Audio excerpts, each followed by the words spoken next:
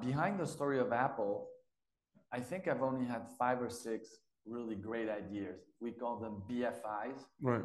The B is big, the I is idea, and you can figure out what the F is. Featured. Featured. And we only had 5 or 6 of those ideas. We latched on to Google and the IPO. Right. And if you remember, people said, this is crazy. It's a reverse Dutch auction. It's such an expensive stock. If you had bought Google in 2003, you would have paid 0.5 times PE on your 2025 earnings. And so I always remember a great way to think about tech is, can you buy stocks at one-time earnings many, many years out? And how many years it takes is almost irrelevant. You latch onto these great companies. So we latched onto that.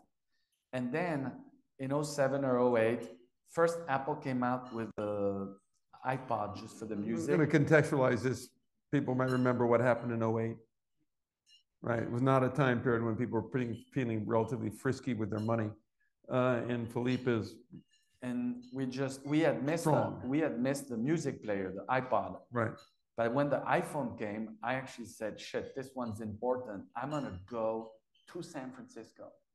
And one of the great misses in my life is I never met Steve Jobs. Right.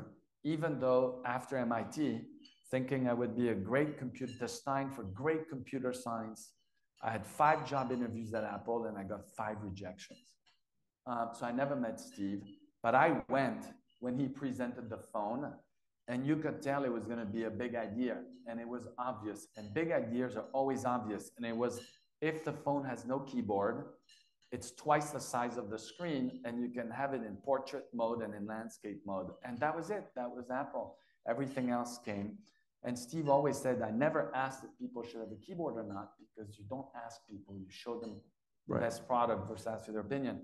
Subsequent to Apple, we've had a couple of big ideas. They don't know what they want until I show it to them. Correct. It's exactly right. Yeah, that's what he used to say. No market research. And so we've had a couple of other big ideas. We've also had some missed ideas. When the cloud and SaaS came, I was late, and our fund suffered for that for a while. And so I think in the investing life, at the end of the day, there's a few big ideas, but they're like onions, and you peel 1,000 layers, and you come with a lot of new ideas. So a couple of years ago, you'll know exactly when, I remember the presentation you did when you made the call on a company called Nvidia.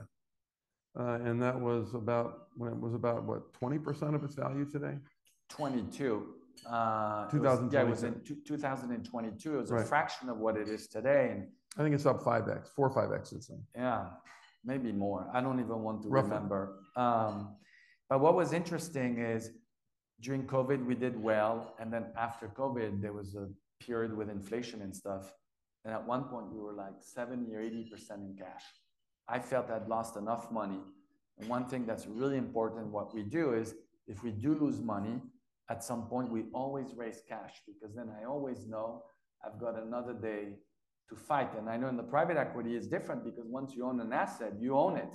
But in my case, the difference is you can also manage it. You can control the cash inside the business and its spending. So you have a different tool for the same purpose. And we are mark to market on a daily basis, and mark to market matters. There's pros and cons to it. So I was 80% cash, and people say, my God, how did you figure out to get out of cash and back into the market? And it was Nvidia. And one of our analysts who's probably here today came up with the idea of Nvidia, and we're like, wow, maybe that's a BFI. And the basic concept behind Nvidia is that... This was 3 years ago now. And to think it was only 3 years ago. Nobody knew about Nvidia before, and today it's the largest market cap in the world.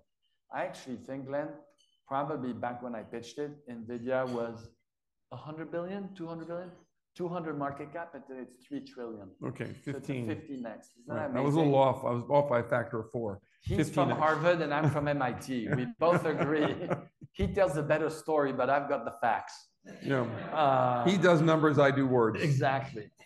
And so it's really amazing. But behind it, if you think of a CPU is like a little dumb calculator. And then with the network, networking, we assembled a lot of dumb calculators together.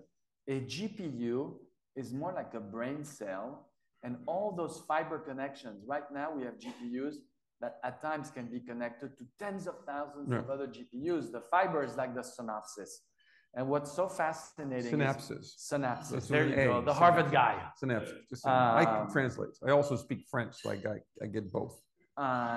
And so we're reinventing this computer fabric, and it's more mimicking like how human brains work. Right, yeah. And so that was the story. Ironically, it was that architecture was designed for graphic rendering. That's the graphic 40 computer. years ago. Yeah, exactly. Yeah, yeah. So